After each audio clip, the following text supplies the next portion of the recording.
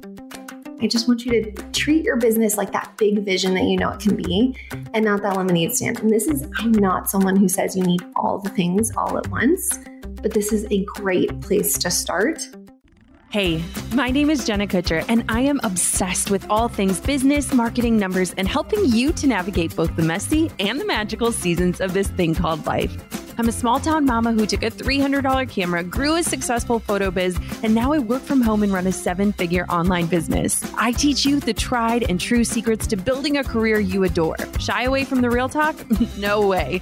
Money, hardship, growth, loss, and marketing are all topics we discuss here. Think of this as your one-stop shop for happy hour with a gal pal mixed with business school. Pull up a seat, make sure you're cozy, and get ready to be challenged and encouraged while you learn. This is the Goal Digger Podcast. Is your business legal? Now, I don't mean to scare you here. My question is really, have you thought about the legal considerations that come with starting a business? Permits and licenses, contracts and agreements, trademarks, copyrights, intellectual property, and beyond. It's all part of the entrepreneurial journey. And if there's any advice I want for you to take, it's this: start your business on the right legal footing from day one. Lauren Boyd is an entrepreneur, an attorney, a podcast host, a speaker, and a proud mother-to-be who is dedicated to helping entrepreneurs gain confidence in their legal foundation. Lauren empowers entrepreneurs to build a strong foundation for their businesses through relationship-focused legal advice without relying on fear-based terms. Instead, Lauren comes from a place of empowerment and education. I'm excited to talk legal with Lauren today, from the legal considerations to consider when starting a business, especially an online one, as well as other things to explore like trademarking and owning your brand. Here she is, Lauren Boyd.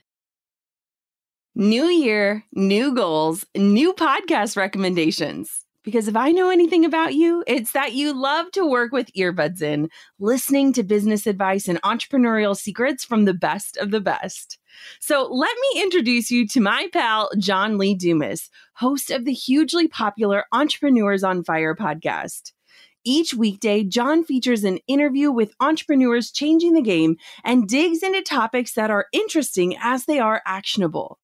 How to start your own business during a global pandemic, how business schools set founders up for failure, and the secrets to scaling a business are just a few of those conversations that he's having over on EO Fire. Listen to Entrepreneurs on Fire wherever you get your podcasts. Thanks to Skillshare for supporting Goal Digger. Skillshare empowers you to accomplish real growth. Do something today you couldn't do yesterday with classes designed for real life. Skillshare is an online learning community with so much to explore, real projects to create, and the support of fellow creatives. Explore your creativity at Skillshare.com/goaldigger and get a 1-month free trial of premium membership. Well, first, I just want to welcome you, Lauren, to the Goal Digger podcast. Thank you for coming on the show today. I am so honored. As an avid listener, it's really nice to be here speaking with you. So I am so curious, where did your legal career begin and how did it evolve into what you do today? I love hearing origin stories, so share with me what yours is. So I really think it's important to say I had no clue I wanted to be a lawyer.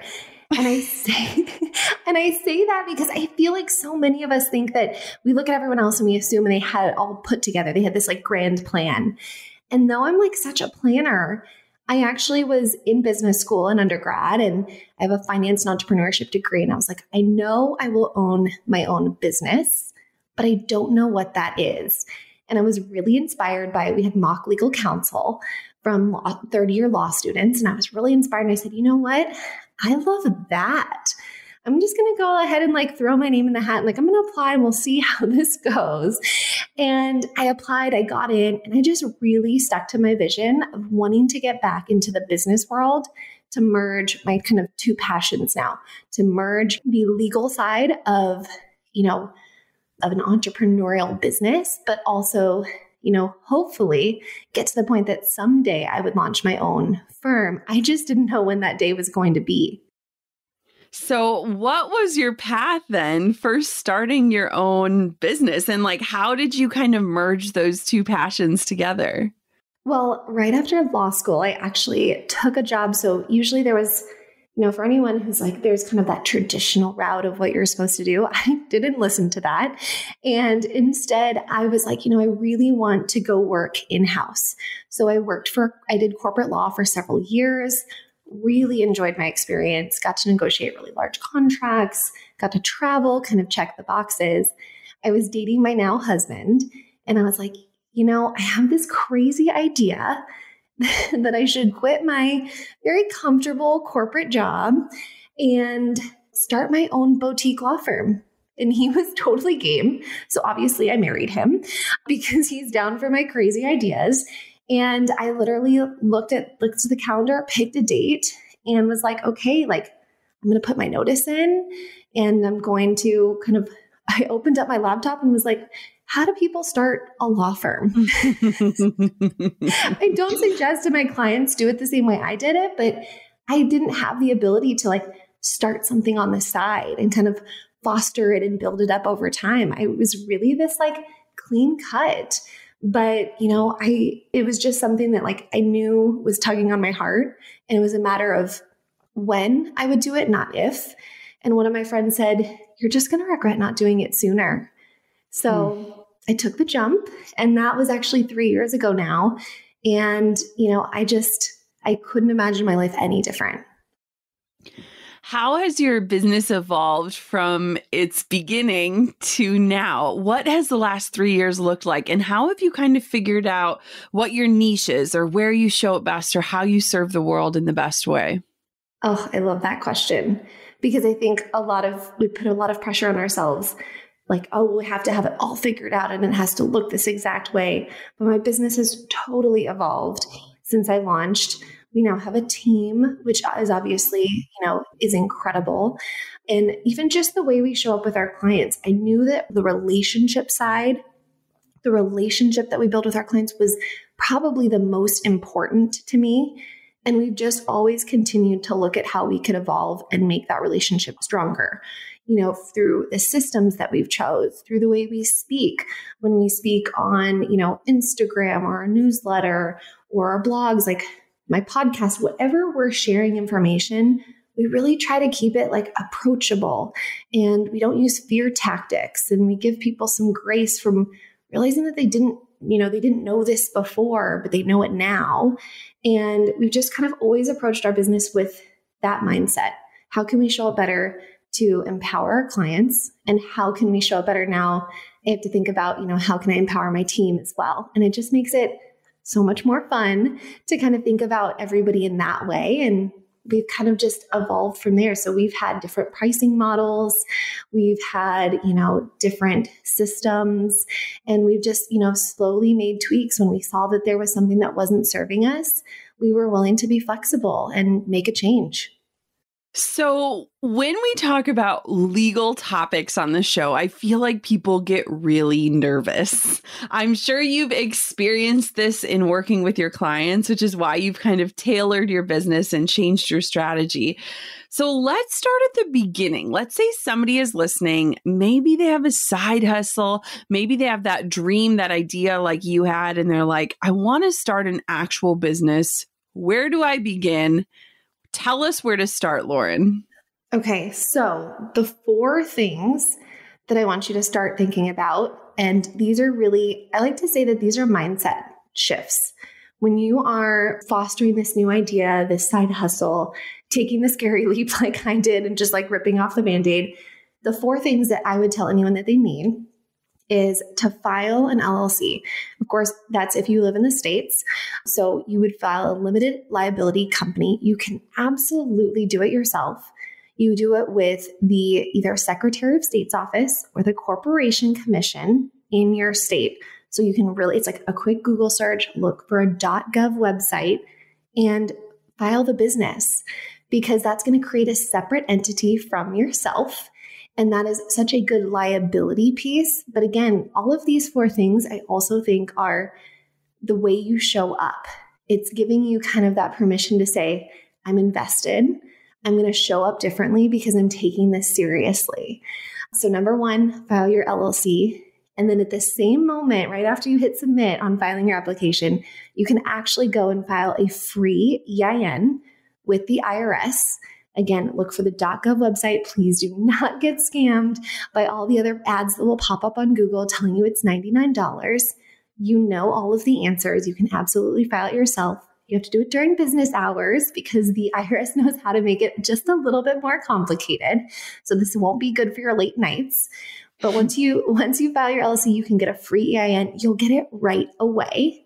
Mm-hmm. And then you've got like these two big pieces. The EIN and the LLC together are going to allow you to form a business bank account. It's going to help you get like, a business phone number. Like you're going to get all of these things like over time that you need because you've laid some of these foundations. Number 3, business license. And know that we have different city and state rules. So Google both your business license and your state name, business license and your city, and see if there's something that comes up. Usually they're not very expensive, but it's just something you don't want to forget. And then last but not least, as you're thinking about your brand, make sure you're going to the uspto.gov website, doing a basic name search, and you're just going to be like throwing combinations like my brand name, my new business name sounds like, and you're going to try different combinations and see if you get any direct hits because I don't want you to launch a business on borrowed land. I want you to be able to make sure that you're going to own your brand over time. And that's the first step, is doing some due diligence. It's not only about the Instagram handle or the domain name. Take that extra step and do some due diligence on the uspto.gov website too. That is so powerful. And it's funny because looking back, I've made a lot of mistakes in my decade of entrepreneurship. But one of them was that I went onto LegalZoom and filed not as an LLC, but as a sole proprietor, mistake number 1, and had to go backwards and had to get things fixed with an accountant's help. But I look back and I remember sitting in an accountant's office before I had even made a single penny saying, I need help. I want to do this right. Help me to set this up. And I think a lot of times we get so caught up in the details or in those decisions that we don't take action. And with legalities, I think a lot of people put that on the back burner and say, I'll get around to it later. So what if somebody's listening and they're like, I have a business, but it's not legit? Are there any special things they need to do, or can they still follow those steps? I really think everybody should start there. And I kind of say that I don't want you to treat your business like the lemonade stands that we had when we were younger. Yes. I want you to show up like powerfully, unapologetically in your business, whether it's your side hustle, or it's going to be slow for you to scale, you haven't made any money, all of these things. Once you start having business activity, all of these things are worthwhile to have. And they're low cost, they're DIY, which is why I feel like everyone should like put these 4 things on your list, and you're going to have that much more peace of mind. You're going to have an entity. You're going to start to see yourself as a business owner, not someone who is like kind of starting this thing, right? Because we have to like motivate ourselves and tell us that we're taking on this big, gosh, it's like a journey. And if you're not willing to kind of invest in some of those steps, then, I think it's going to be a slower burn to get everything started. So starting there, super approachable. And, I just want you to treat your business like that big vision that it can be, and not that lemonade stand. And I'm not someone who says you need all the things all at once, but this is a great place to start. So definitely these 4 things, they are so approachable for everybody. And if your business goes gangbusters and grows and you need to file a different tax, as an S Corp, it's actually just a tax choice. It's not really actually changing your LLC. An accountant will help you with that when it's time. They will tell you when to do it. But these things, I can't see anyone who doesn't need them. One of the things that you touched on was mindset shifts. A lot of legal stuff, really, as entrepreneurs, we have to get over the mindset and be in the right mindset to make these decisions and to really treat our business like it is legit. I'm curious, what are some of the misconceptions that entrepreneurs often have when it comes to legal needs of their business? Because your business literally speaks into those. So walk me through a few of those for any doubters that are listening. So first off, legal does not have to be scary or unapproachable. Really, the conversations that we have with our clients are often a lot about what their vision is, where they want to be this year, next year, where they're growing, and then what their boundaries are. Because a lot of legal is really just setting clear expectations.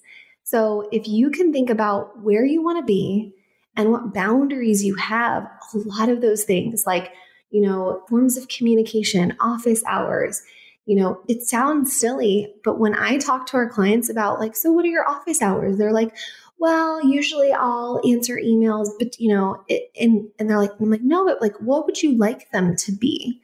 And they're like, I really didn't think that my lawyer would be asking me this, and I'm like, yeah, I really want you to have your boundaries. Like, have you thought about, not having, clients text you? Well, I would really love it, but they already do. And I'm like, well, we can set that boundary. And for some people, I've had someone go, well, this feels like therapy. This doesn't feel like, a legal appointment, because you can, like, when you're setting expectations, you should be, helping yourself grow to where you want to be. So one of the things that I think of when it comes to legal is there's a lot of question marks about what happens after you do those 4 steps. We kind of check them off the list at the beginning of our journey, and then we get into new territory, things like trademarks and intellectual property. First, can we start with the question of, does everyone need to trademark their brand name and assets? And what does a trademark actually protect? So a trademark essentially is going to protect anything that allows kind of the outside world, right? Customers to identify your brand. So they're going to say, oh, I know this product or this service came from so-and-so because, your brand name, your tagline, even your colors, those things are all elements that can be trademarked. It's different than copyright. Copyright's going to really protect a lot of your content and the value you're creating, the designs that you're making. That's going to be copyright. Trademark is your brand. I mean, think Starbucks, Nike, Swish, all of those different elements that we're like, we see it, we know it. That is your brand. So when it comes to trademarking, outside of anyone who has a more generic name, because you actually can't trademark anything generic. So for example, just trademarking your name, I would say, is probably not necessary. Actually trademarking something that is so descriptive of what your product or service is going to also be very hard to trademark. What's good is when you have a unique take on the products or service, a brand name that kind of speaks to either, the kind of the attributes, like that gives people the feels. Whether you have a name that is totally arbitrary, like for example, Apple for computers, that's a really good example of an arbitrary or fanciful mark. Anything that's going to be that you're like, gosh, I don't want anyone else to use this and confuse my customers and think that that's me. That's where we're going to trademark. So if it's your first and last name, I'm not super worried. It's really, you can't actually just trademark someone's first and last name. You have to be showing that there's some reason, some distinctiveness to that. So let's just focus on the elements of your brand name, maybe your logo, and your tagline. And you don't need all 3, but not all of us have all 3. Give yourself the grace to say, you know what? I would be really unhappy if... And I would rather you do your brand name than anything else, because if you do your logo, there's a little kind of thing that people don't realize. They're like, oh, I want to trademark my logo. My logo, I don't know about anyone else. My logo has changed over the last 3 years. Mm-hmm. And so if you actually trademark your logo, it's only trademarked in the style. It's called a stylized mark. it's actually only trademarked in that same style, that fixed medium. So what I would rather you do is have a more distinctive name, put the effort into trademarking your brand name, and protect that. We would actually file it as a word mark, and that's going to give you the permission to let your brand evolve over time. I love that. As we look to the new year, you might be thinking about ways to hit the ground running with your business, or even ways to help connect with your customers on a deeper level. We've talked about CRM platforms in the past, and I wanted to talk a little bit more about why they're essential for businesses in 2022. A CRM platform takes any customer interaction, like a sale from your website or clicking on your weekly newsletter, and it transforms that data into valuable insights. Insights like, when do my customers shop? And do my emails really get open more on a Monday? A HubSpot CRM platform is ready to help connect the dots between your business and your customers like never before. HubSpot is consistently working to make its products more connected than ever. With improved custom report builders, you can curate your data your way, making it super easy to review real-time reports on sales, marketing, deals, and more, all with just a few clicks. And if you're looking for cleaner data with a centralized system, the all-new Operations Hub Enterprise gives your team leads the ability to curate data sets for all users, meaning even faster and more consistent reporting. Learn more about how a HubSpot CRM platform can help connect your business in 2022 at HubSpot.com. We are just days away from a new year, and I know that I can't be alone in thinking about all the new things that I want to try and experience in 2022. With classes on Skillshare, it opens up so many opportunities to get creative and learn new skills taught by experts in their fields. Skillshare is an online learning community that offers membership with meaning. With so much to explore, real projects to create, and the support of fellow creatives, Skillshare empowers you to accomplish real growth. At just $10 a month for an annual subscription, you could learn productivity for creatives with Thomas Frank, or how to find your style with 5 exercises to unlock your creative identity taught by Andy J. Pizza, and so many more incredible classes. If you're itching to get creative in the new year or just to experiment with some new skills, start exploring your creativity at Skillshare.com/goaldigger and get a free trial of premium membership. That's Skillshare.com/goaldigger. Can you give a ballpark of what it costs to trademark something? And do you recommend DIYing this, or is this something you want to hire a professional for? So you absolutely can file a trademark by yourself. However, what I like to tell people is kind of the good measuring stick is right now it's taking about 5 months for you to hear back from the USPTO. That's the US Patent and Trademark Office. It's taking 5 months. If you need to ask yourself, where will your brand be in 5 months? Because what I don't want you to do is to go in blind, file a trademark, because you're like, well, this is my name and here's my info, and you send your money in because they don't give refunds. It's going to be silent. And a lot of times the value in hiring an attorney in this space is going to be, they are going to do due diligence for you. They are going to do comprehensive trademark searches that are going to tell you all of the things that you should be aware of to make an informed decision, and also help them and you prepare the most strategic application as possible, so that when the 5 months rolls around, there's not any surprises. You got to anticipate those things that the USPTO were going to flag or signal, and you're not going to get bad news in 5 months and go, I was sitting here waiting. I already launched my brand. I've already invested all this money. I want you to just really think about, where will I be in 5 months? If I don't have all of the information, will this impact me? Or maybe you're like the perfect little side hustle right now and you're like, I got this idea. I'm just going to grow it real quietly, do some things. I'm not making any big investments. I wouldn't be sad if I had to change it. Then you can definitely do it DIY. Otherwise, I would absolutely hire a professional. Usually I find that it's about $2,000 in attorney's fees, but it's a year-long process. They are a huge advocate for your business, for your vision. And I definitely think when it comes to your brand, we're always so willing to, invest in pictures and branding and our website. This is really going to allow you to own your brand. And to be honest, it is such a wonderful revenue source that people don't even think about. Having ownership of these assets, it's just like any other asset. It is something that you can actually turn into a revenue source over time. So don't think of it as just like a pretty circle R and like this like fun stamp of approval.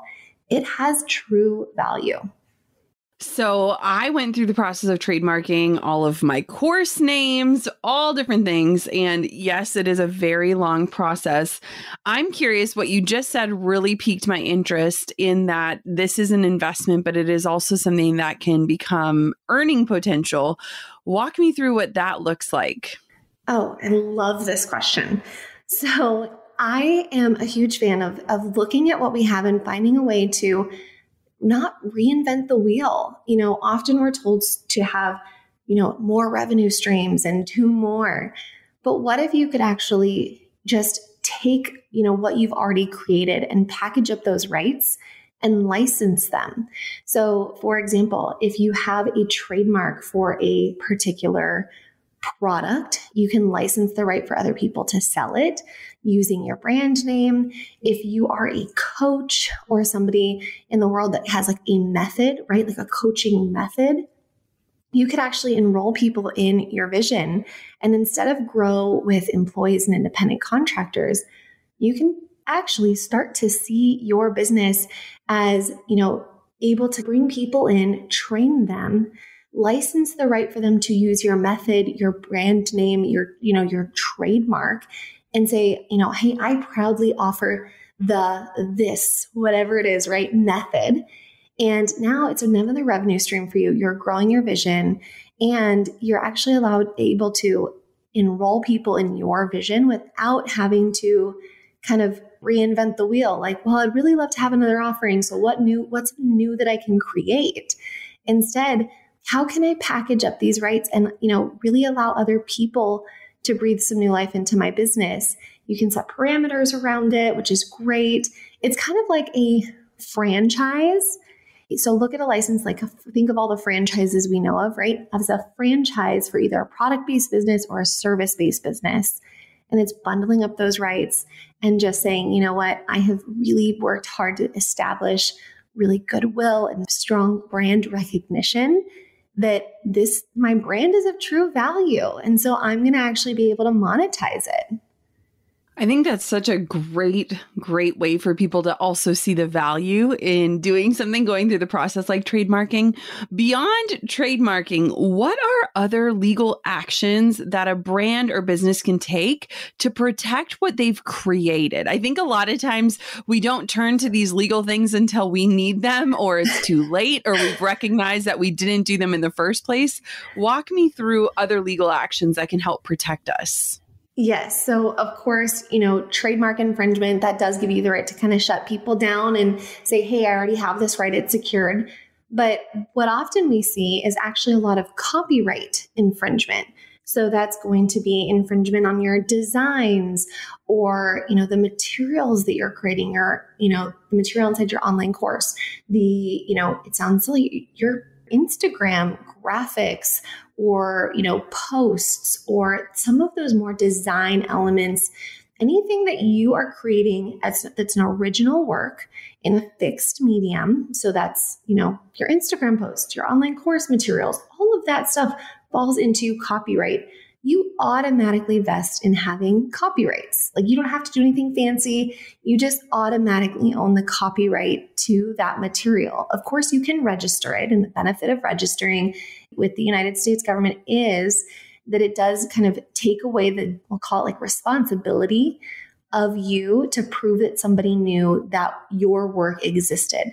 Because basically you need to say like, they knew I existed and then they copied me. If you have a registered copyright, you kind of get to skip the they knew I existed, because it's kind of in this national directory and it's called constructive notice. So just know that when you create something, you are automatically the owner of the copyright. When you have your employee create it or you pay somebody, of course, make sure that you read the contract, make sure you own the copyright, but you should, because it's called work made for hire. So I want you to own your copyrights. You own them because you created them or you paid for somebody to create them within the scope of their role or the services that they provided to you. So taking all of that effort, right? You've put a ton of effort into this wonderful Canva graphic, and then someone just screenshots it and they throw it on Instagram. You actually have some really easy rights. You can do a copyright infringement form on their website. And you actually can go on and just say, hey, I created this. Here, look, see, here's my original post and here's their post. And Instagram and Etsy, any of those kind of big, kind of social platforms, shopping platforms actually have these forms that are completely accessible, DIY, to, for example, type in Instagram copyright infringement or Etsy copyright infringement. And you can link the materials that they need to review, and their teams are actually really, really responsive. So feel encouraged that you have some ability to kind of honor those and take some action. My favorite thing to do first, though, is actually just to reach out to the person. If you can, send them a note. Don't assume that they know that they did something wrong. You might be like, well, they totally did something wrong. They completely copied me. But sometimes just like a nice message to them that says, hey, actually, I don't appreciate this. Can you please take it down?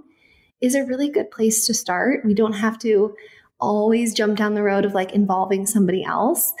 And I just think that's a good first step. So reach out to them, see if they'll take it down. Otherwise, take matters into your own hands, advocate for yourself, and see what forms are available for you to have the copyright infringement flagged and removed by the site or platform itself.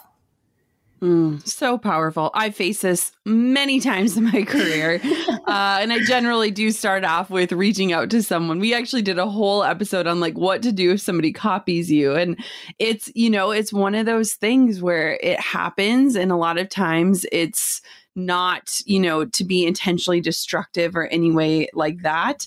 I know in my early days, I wasn't the best at crediting or things like that. I didn't understand. Right. And so sometimes that educational opportunity can be what someone else needs to then pass that along to someone else. But yeah, it's good to have discernment around what is the value of what's happening here and where do you need to take it, which I think is powerful. Yeah, definitely advocate for yourself, because if you don't, no one else is going to.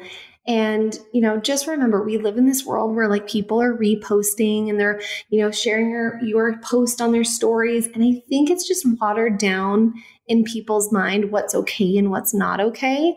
So just kind of that loving nudge of like, hey, I realize you did this, but like, you may not realize it. I would just really appreciate, like, it goes a long way, because we just live in this world where they may not have done it to be destructive. And if, they stonewall you or they don't have a nice response back, then, take that next step. But I think that's a perfect place to start. So what is your biggest piece of advice in the legal space for entrepreneurs, both seasoned and first timers? Ooh, I feel like we kind of covered this already, but my favorite thing is to remind people that your business is going to evolve. And allow yourself room for your business to evolve, your goals, your boundaries, and look at some of your kind of more basic foundational elements. So that's why I don't love actually filing a logo for you as opposed to a word mark. Like, I want your foundation to be something that can be kind of this living, breathing, evolving piece. So what I would say is, for example, if you have a service contract, don't forget every once in a while, like sometimes we get it all ready and then we start using it and then we don't go back to it. Just like anything else in your process, pull it out every once in a while, dust it off and read through it. Is that currently how we do things? Is that still my boundary? Is that how I want people to communicate with me? Is that really the best payment method or, timeline of payment due dates? Is that best for us? Pull it out every once in a while and just take a look at it. Treat it like a living document. When you learn a lesson from maybe a difficult client, pull it out and ask yourself, where could I have informed them in our email? I'm a huge canned email person. I love a good workflow. Where could I have reminded them of this ahead of time? where can I in my contract echo to prevent this from happening again? So, seasoned entrepreneurs, new entrepreneurs, just know your business is going to evolve, and remind yourself, put it on the calendar, pull out your contract, go through your processes, make sure that you're kind of the baseline, the rules, the expectations. That's really what a contract is. A lot of expectations are clear and they are aligned with your business as you evolve. I love that. That is so, so powerful. So before we wrap up, as we approach a new year, what are you excited about, Lauren? Like, what is firing you up? What is your vision for this upcoming year? I want to hear it all. Well, I am honestly so excited because we're entering a really fun season. I think the holidays with our baby are going to be so much fun. So we're happy to have our sweet girl around the house. But when it comes to kind of the business, I think I'm in this stage that I really want to honor the fact that we're in a new season of life. And so I'm looking at how my team approaches things, how I approach things in our business to make sure that, we're set to continue to scale and serve our clients well, but also, take some of the pressure off. Because I think, a lot of things I preach is finding ways to not reinvent the wheel or work so hard or use great systems. And, I just want to keep us going on that process, focus on empowering our clients, empowering my team, and, making sure that I have more time to kind of spend at home and being present. That was really why I launched my business, was for this eventual day that's now come. So I'm really ready to kind of lean into what this new season has in store for us, even though I don't think we kind of have it figured out yet. I don't think you ever figured out. That's so exciting. Lauren, where can everybody find out more about you, learn more from you, check in on your business, follow your family? Give me all the places. So honestly, the best place is on Instagram at the Lauren Boyd. And, of course, we share some really cute baby pictures and some family updates, but we try to just break down the things we chatted about here. We just break them down and we try to make it really accessible. So check us out there. We have a contract template shop for anyone in the kind of DIY stage of their business or that needs a resource right now on the laurenboyd.com.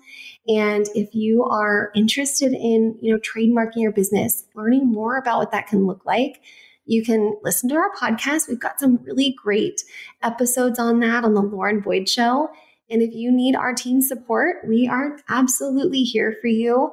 My law firm's name is Guide My Business, and my team is so in love with talking with new people, getting to see a slice of what you're doing and what you're up to. So we are so happy to kind of support and kind of walk along entrepreneurs during this crazy journey that we're in. Lauren, thank you so much for coming on, giving us this legal boot camp, and for sharing just so much insightful knowledge that will help take this scary out of the legalities so that we can all be too legit to quit. So thank you for being here with me today. I so appreciate you. I am so honored. Thank you so much for having me today, Jenna. I'm not going to lie. There are a lot of scary, unknown aspects to entrepreneurship. But I love Lauren's approach because she really believes, and the way that she shows up and serves shows you that legal doesn't have to be scary. In fact, it can invite you to really step in and own your role, to invest in your idea, your business, your side hustle enough to make it legit. And I can tell you that that is a feeling that you wouldn't trade for the world. So I sincerely hope that today's episode felt like a mini course on how to make your business legal. If you're listening and you're like, shoot, I never did that, those 4 steps that Lauren shared at the beginning are the perfect place to begin. Anyone can do those. And if you're looking at this new year as the year that you really launch your business, now you have the right foundation to make sure that your business is legal and legit. I am so excited that you tuned into this episode of Goal Digger Podcast. Thank you so much for being a part of the community and the movement. And of course, until next time, keep on digging your biggest goals. I'm over here giving you a virtual high five because you just finished another episode of the Goal Digger podcast. Did that go by way too fast for anyone else? If you want more, head over to goaldiggerpodcast.com for show notes and all the discount codes from today's sponsors. And if you're looking for a new crew of movers and shakers like you to bounce ideas and ask questions, be sure to join my exclusive community for Goal Diggers on Facebook. The link's waiting for you at goaldiggerpodcast.com.